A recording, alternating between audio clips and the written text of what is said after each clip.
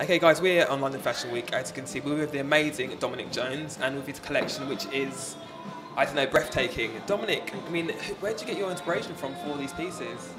Well, this season I was looking at 40s sculpture and Art Deco sculpture, Right. and kind of graphical, three-dimensional forms. Like Right. the processes in which I work is very similar to sculpture but miniaturized, so Okay. I kind of used that as a starting point. But for my previous collections I've been quite literal with my references, so this one time I tried to be more abstract and keep it a bit recent.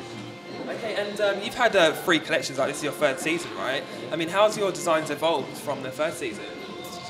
I think it's a lot more concise now. I feel like I've got the collection down and Right. everything has a coherency to it, a lot more than the first few. Yeah. Definitely. And then going back to the whole fashion scene, is there anything in terms of fashion that inspires you out there at the moment, or do you kind of do your own thing?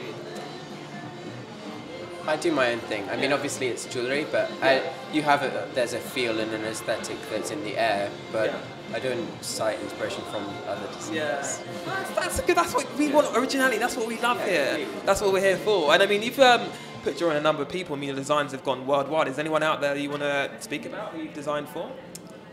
I haven't designed specifically for anyone, but Okay. my Beyonce wore my gloves for her video phone. Pretty cool. Video, yeah. Rihanna's worn it. Florence Welch from Florence the Machine. Like, good musicians, yeah. I mean, we saw Niomi Campbell in a couple of items. Have you done some stuff with her as well? I think she's worn it in editorial. Okay. Yeah. Wow. Yeah. How amazing. I mean, is this stuff exclusive just for, like, you know, the celebs, or can anyone go and buy it from somewhere? The whole point of my brand is that it's a costume jewellery brand, but with the fine jewellery aesthetic. So it's got a high level of design, but it's affordable. Like my pieces range from £250 to £600. It's accessible. Fine jewellery. Definitely. And if there's an artist out there that you could throw your items on straight away right now, who'd be the first person? Don't think too much about it. Oh gosh. 5, 4, I'll stick 3, with Flo 2. because she's a friend of mine. Okay, oh, that's very nice. I love her to pieces. I think she's incredible. Oh, amazing. And what music are you in the moment? Just changing a little bit. Are you a big fan of Justin Bieber? The teen sensation, one of the face? He's sweet enough, but I wouldn't say I'm a big fan. Yeah, fair enough. And who out there apart from Flo are you into? The XX,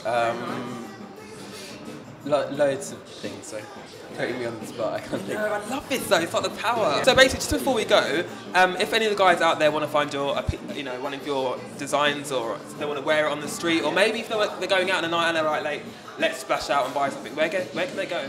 Netaporter.com is probably the easiest. Okay.